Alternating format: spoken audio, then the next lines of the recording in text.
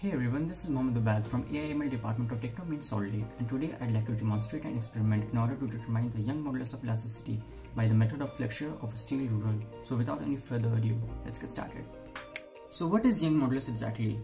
Well, it can be defined as a measure of elasticity equal to the ratio of the stress acting on a substance to the restraint produced. So the aim of this experiment is to determine the Young's modulus of elasticity by the method of flexure.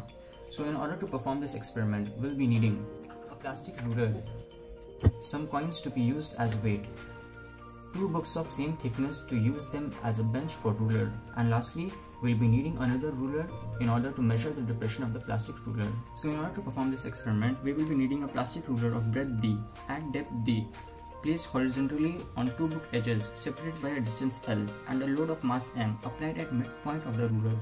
It will produce a depression X on the ruler.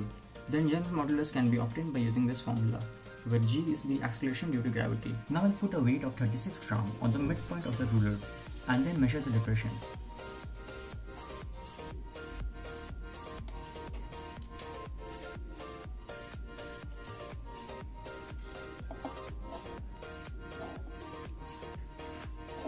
So now I'll repeat the same step for different readings.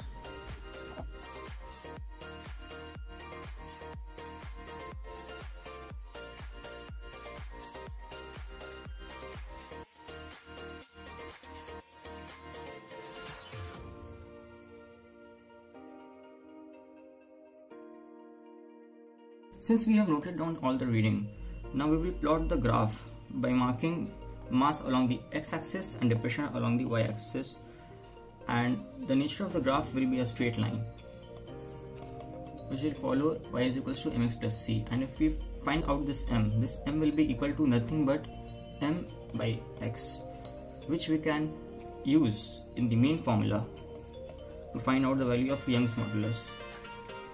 Well, that's me signing off. Thank you so much for watching, and I'll catch you in the next one.